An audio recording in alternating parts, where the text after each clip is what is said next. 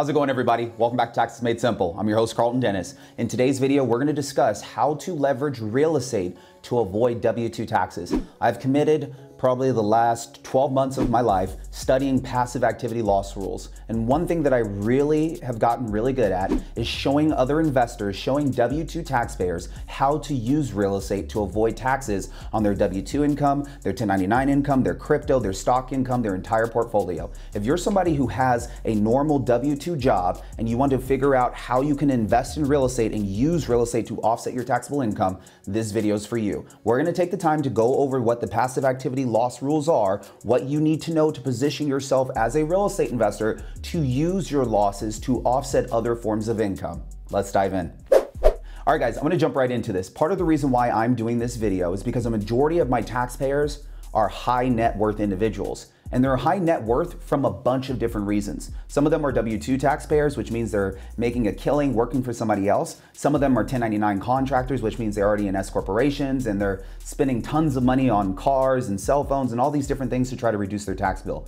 And then I have some of my other business owners who have been business owners for a long time who are making millions. If you fall into one of these three categories, then you're going to want to listen to this video because I'm going to show you why the wealthy have been playing a game with real estate for years and why certain people just don't understand what it is about real estate that makes it so sexy from a tax perspective. Maybe you were never taught how real estate can be used to avoid taxes. You were just taught that real estate is a great place for you to park your money long term. My goal is to make sure that you understand that it's not just a long-term investment for your money. It's an investment that's going to help you avoid taxes on other sources of income. So what we're going to do today in this video is we're going to dive into the iPad and I'm going to go over what the passive activity loss rules are. I'm going to try to explain something that's extremely complex, tax laws that have been in place since the 80s, and make sure that you guys understand it and walk away from this video exactly knowing what you need to do if you were to go into real estate. Let's jump in. All right, guys, so I'm in the iPad right now, and the first thing that I want to talk about is the difference between passive income and non-passive income. And part of the reason why I want to do this is because the government created two different buckets back in 1987. In 1987, there was the Tax Reform Act that occurred with Ronald Reagan. And when Ronald Reagan implemented the Tax Reform Act, he got rid of a lot of tax loopholes. A part of getting rid of the tax loopholes, he implemented the passive activity loss rules. And the passive activity loss rules separated passive income from non-passive income. And that is how it's defined inside of the IRS tax book. So from our non-passive income, this is the income that you and I are very familiar with. This bucket that sits in the non-passive side is filled with W-2 income, 1099 income, stock income, crypto income, Social Security income, which I still don't understand why Social Security is taxed when we're already paying taxes into Social Security. But anyways, this is our non-passive income bucket. Our non-passive income bucket is filled with things that require us to do work. It requires work to have a W-2 job, a 1099 job, stocks, crypto, Social Security. These types of income are subject to federal and state taxes, and in some cases, Social Security and Medicare tax. Now, your passive income, on the other hand, is income that you receive from work that you're typically not doing. When you have passive income, you're typically investing your money into a rental property, or you're investing your money into a business in which you, taxpayer, do not materially participate. So if you're investing your money into a business or into real estate, it's going to be considered passive, and normally this is rental real estate that we're looking at over here on this side. One of the things that we have to understand as it pertains to non-passive income versus passive income is that the government created a line. And the line states that your passive income and passive losses that could be generated from rental real estate cannot hop over to offset your non-passive income, okay? So 1987 changed a lot of things, and you guys will learn more about this if you guys are joining the Tax Alchemy program. But the losses that you generate from rental real estate cannot offset your W-2 crypto, stock, 1099, and Social Security income. You might be thinking, Karlton, why would I want to be at a loss on my real estate? Taxpayer, I completely understand what you're thinking. You're not going to be at a loss on your rental, you're going to be at a paper loss with your real estate. You see, when it comes to rental real estate, there's paper losses and then there's operational losses. If you're running a rental operation and your expenses for running that operation exceed the income you're receiving, yeah, you're at an operational loss on your books. But if you're running a rental property and you're cash flowing, and when it's time to file your tax returns, you're showing a loss, even though you were cash flow positive, you have what's called a rental loss, a phantom expense, which typically comes from depreciation. I spend a lot of time discussing depreciation on this channel. And part of the reason why is because many business owners are leveraging depreciation to reduce their taxes. When you buy equipment, when you buy tools, when you buy these items inside of your business, the government doesn't just let you write everything off in 1 year.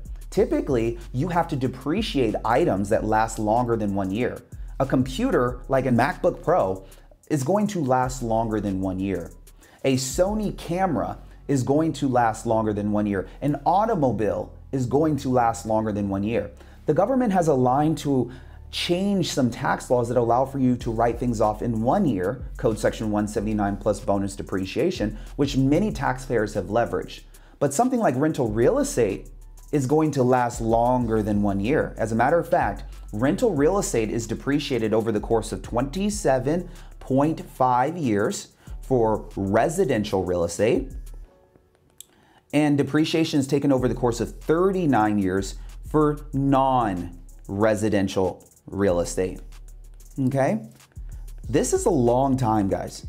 27.5 years. 39 years for a non-residential rental property. So many taxpayers who are like you and I, they do research. Especially when you get into real estate, you're going to start doing some research on how you can improve your property, on how you can improve your asset that you just spent money on. How can I squeeze more orange juice from this orange tree? And that's exactly what leads you to understanding more about depreciation. Your curiosity around depreciation will spike. When learning about depreciation, you'll start to realize that there are certain taxpayers who take depreciation over 27.5 years, the long durations of time. And then there's certain taxpayers who take depreciation over 39 years, the long duration of almost 40 years of their life. But then you'll start to realize that there are some taxpayers who are taking depreciation in 5, 7, 10, 15 years, as opposed to the 27.5 or 39 years that every other taxpayer might be taking their depreciation over the allotted amount of time that the government has stipulated. Karlton, why is this allowed? Well, why is it allowed for taxpayers to write off a vehicle that weighs over 6,000 pounds in 1 year? The tax code allows for it. And the tax code allows for you, taxpayer, to realign your rental property.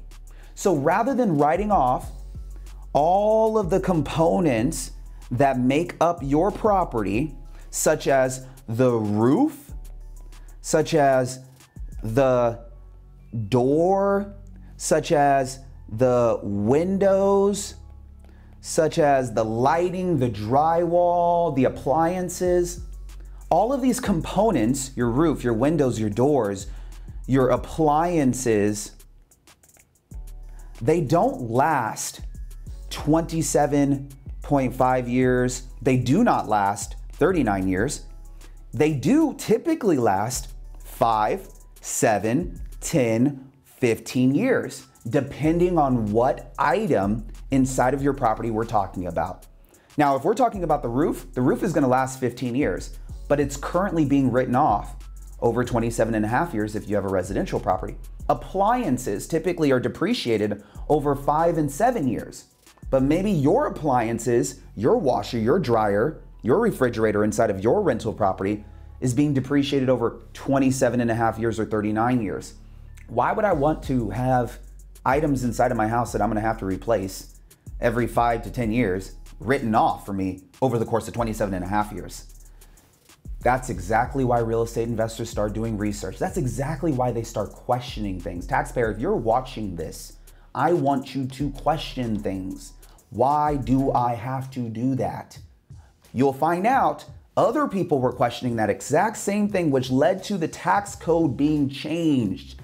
Enters the cost segregation study. What does the cost segregation study mean, Karlton? The cost segregation study means that you are getting the cost associated with your investment property, the actual building structure, you're segregating all of the components inside of this structure out, and you're choosing to write them off over 1, 5, 7, 10, 15, and 27.5, okay, or 39.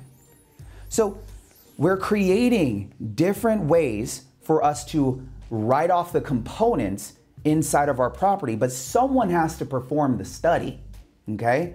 Someone like a tax professional company like myself, as well, that's partnered with an engineering firm. We're partnered with an engineering firm. We will send out our engineers to your house to take photos of the inside of the house, the outside of the house, so we can determine all of the little tiny, little bitty assets that make up your property. All of the real property is what the government calls it. So all of this real property that we have, we can now reallocate into a 1, 5, 7, 10, 15, 27 and a half, 39 year bucket.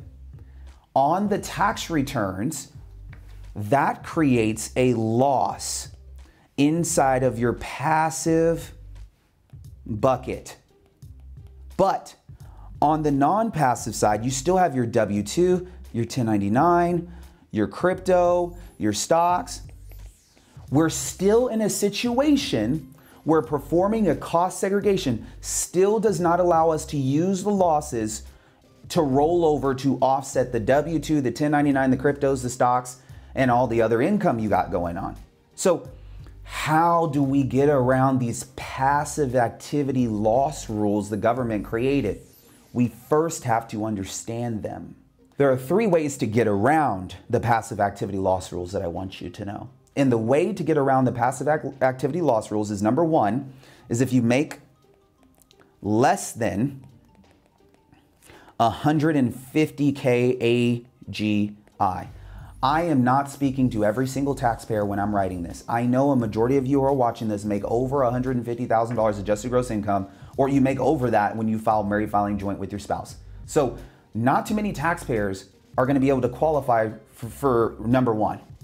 Number 2 states on entire disposition. What does that mean? That means we're selling our property, i.e. we're selling. When you sell your rental property, you can use the passive losses that have been accumulating in the passive bucket to offset the other forms of income, the capital gain income that you're going to have from the sale of the property. Now, the other one is by qualifying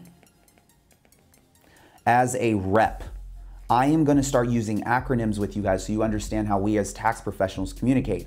REP stands for real estate professional. Whoa, Karlton, am I going to need to go back to school? Am I going to need to get my real estate agent's license? Am I going to need to be a broker? Sir, no, you're not. Ma'am, no, you are not. Taxpayer, no, you are not. You see, what's really cool about understanding the tax code is if we just follow some of these rules, we can unlock what we're looking for. Hearing real estate professional, many taxpayers who are watching this are thinking, oh, I'm probably gonna have to study and pass some tests to become a real estate professional. I'm gonna need some type of experience. It's gonna require some amount of net worth that I don't have yet. There is no dollar amount associated with qualifying as a real estate professional. There's no income requirement to qualify as a real estate professional. There's no test you need to pass. There's no schooling you need to have, and there's no background in real estate you need to have. Qualifying as a real estate professional, all it comes down to is 2 tests. Both of these 2 tests have to be passed in order to unlock your passive activity losses to be able to turn them into non-passive losses to offset your W-2, 1099 crypto and stock income. Let's go over those 2 tests. A real estate professional is 1, somebody who's spending 750 hours in their real property, trade, or biz in which they materially participate. Pardon my spelling, I just want to type fast. All right, guys. So rule number 1 states that you have to spend 750 hours, 750 hours, that's the magical number, just make sure you got it, 750 hours in your real property, trade, or business in which you materially participate, okay? So there's some words here that we have to understand. What is a real property, trade, or business? And what in the world does material participation means, okay? I'm going to simplify this for you because I could spend all day talking about material participation. But essentially, material participation means that you're managing your own real estate. So you just have to get your head wrapped around that, okay? 750 hours is pretty easy to understand. We all have a clock on our wrist. So understanding that 750 hours in the year is what's needed, you can do the math. That's going to come out to about 14 hours a week. Real property, trade, or business. If you're managing your rental, you're running a real property, trade, or business. So we just broke down this very simply. 750 hours, materially participating kind of means that I'm managing. Real property, trade, or business means that I have an investment property that I'm either managing, brokering, leasing, being a real estate agent on. There are 11 real property, trade, or businesses. Okay, so let's jump into test number 2. Test number 2 states that we need to spend more than half our time in our real property, trade, or business in which we materially participate in, okay? So test number 2, more than half of our time is spent in this real estate business in which we are materially participating in, okay? I'm going to go ahead and say it now. Most W-2, 1099 day traders who are day trading often do not have time to show the government that they're spending more than half of their time in real estate than any other thing. The reason why, guys, is because most W-2 taxpayers work 40 hours a week, okay? That's almost over 8,000 hours a year, okay? So you're gonna have to show the government that you're spending more time in real estate, 41 hours in real estate, than you are in your W-2 1099 day job. That's hard to do. Now, I'm going to go ahead and say this. For taxpayers who have a spouse, it's very easy to qualify your spouse if one of your spouses is working from home or is not currently working at the moment, maybe possibly taking care of the children, maybe a husband who's taking care of the kids or a wife who's taking care of the kids. This is when the wife can qualify or the husband can qualify for these 2 tests right here to get ourselves to using our passive losses. That's the whole reason we would even go down this road. We want to be able to use our passive losses. Okay, now I want to speak to the taxpayer who does not qualify for this. What can you do? What can you do to get to a point where your non-passive income is being offset by passive losses that you might have generated from doing cost segregation studies on your investment properties? Well, there is a loophole. It's funny even saying the word loophole, but when you think about it, the government has made it very clear what things we can't do within the tax code and what things we can do within the tax code. In the tax code, the government states that short-term real estate, STR,